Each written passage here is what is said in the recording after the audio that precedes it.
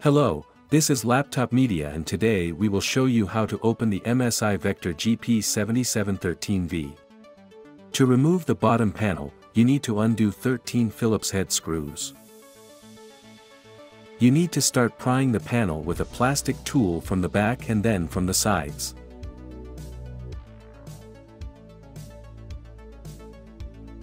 Then, you need to push the plate slightly from the back in order to remove it safely without breaking something.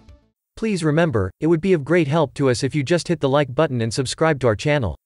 That would motivate us to make even more and better videos for you.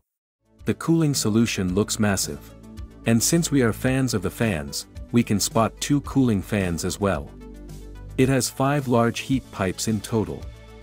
The 2 big ones are shared between the CPU and the GPU, and there is a dedicated heat pipe for each of them. The smallest heat pipe is for cooling the VRMs and the GPU memory. The battery is a 65 watt-hour unit. If you want to remove it, you have to undo 5 Phillips head screws, and then unplug the battery connector.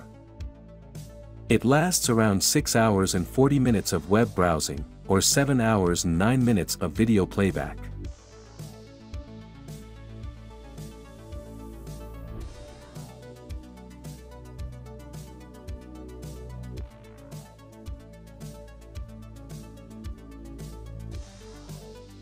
The upgrade options are definitely on the bright side: 2 RAM SODIMMs for up to 64 GB of DDR5 5200 MHz memory.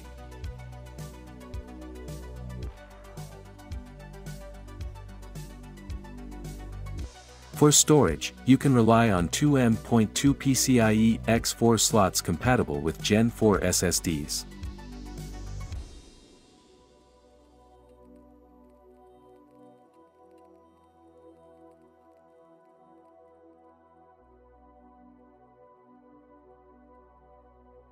There is a metal shroud that protects the RAM modules, and the NVMe has 2 cooling pads on its bottom.